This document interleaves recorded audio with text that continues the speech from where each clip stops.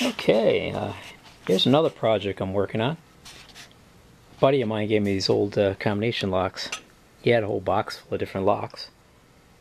And some of them are pretty nice. These are pretty old. These are probably out of the 40s. They were made by Diebold. It's Diebold 902. I've already repainted the dials. Polished them up. Polish them. Stick them in this chuck here. One of my machines. Spin it up.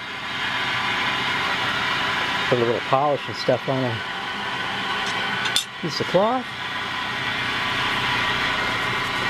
And just stick it in there.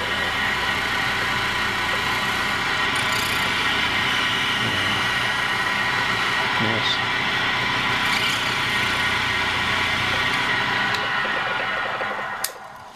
Okay, break it loose. Very nice, huh?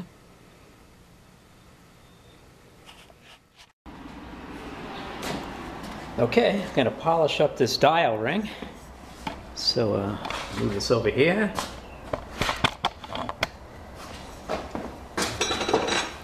New buffer wheel.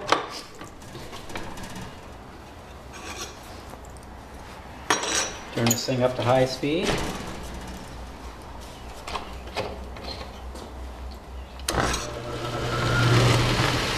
A little bit of rouge.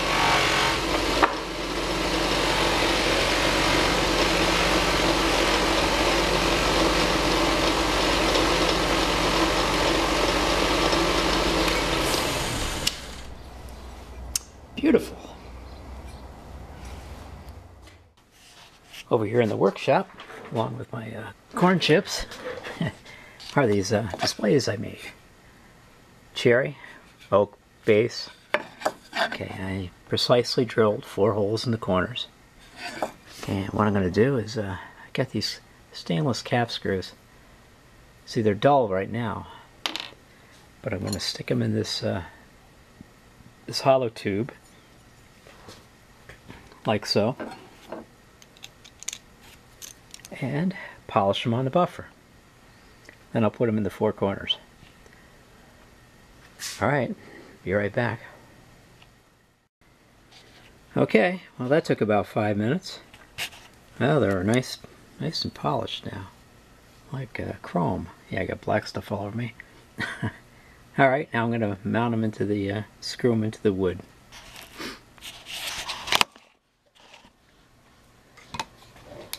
That shouldn't take too long. I just...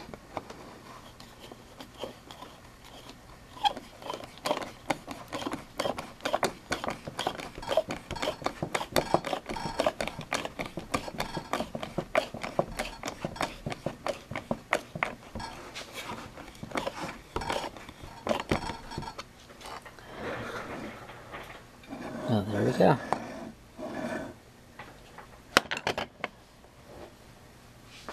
$11 more to go.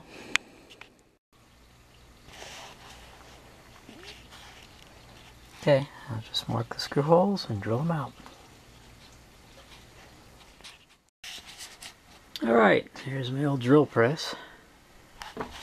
Craftsman. Gonna drill the center hole for the dial to go through. So just gonna, it's hard to do it. It's really hard to do with one hand.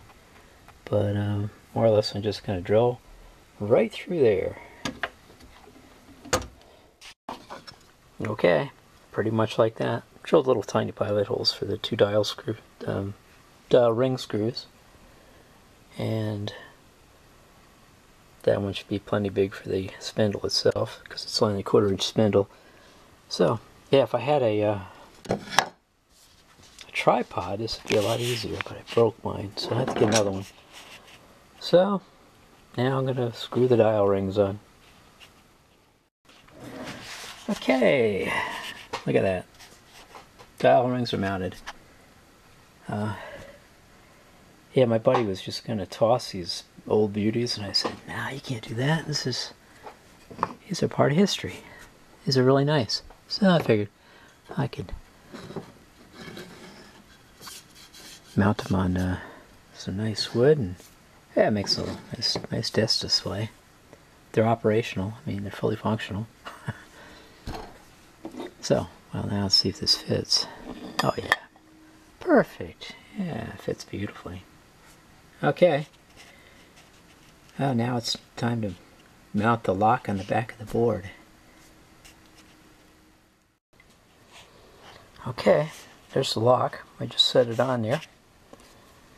There's the driver and the spline key. Alright, I'm gonna square that up.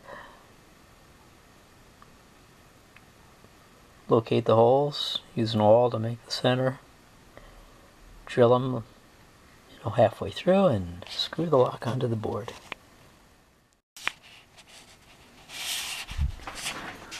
There, my drill bits selection. Odds and ends. Drill press. Barometers.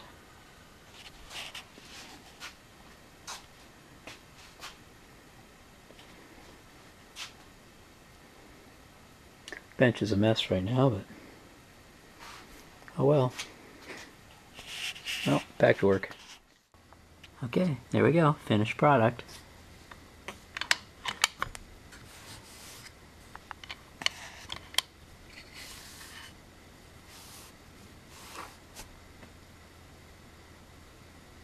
Pretty nice.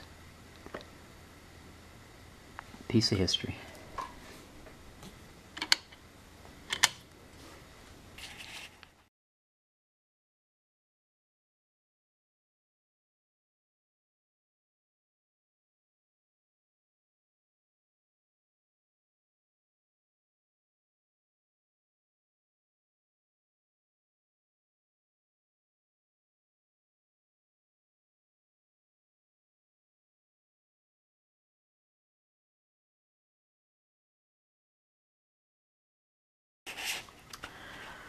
There we go. This is one of my last projects.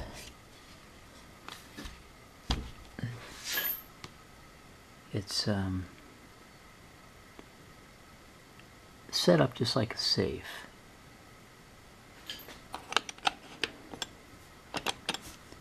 There, they're both locked. Can't pull the bolt in. One open, can't pull the bolt in.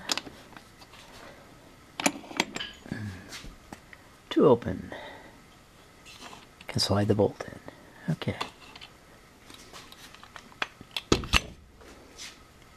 Yeah, these things were a mess.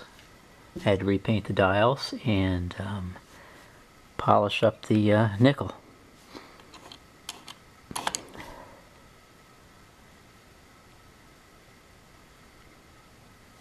This is a piece of old mahogany that I had laying around for a long time. Finally found a place to use it.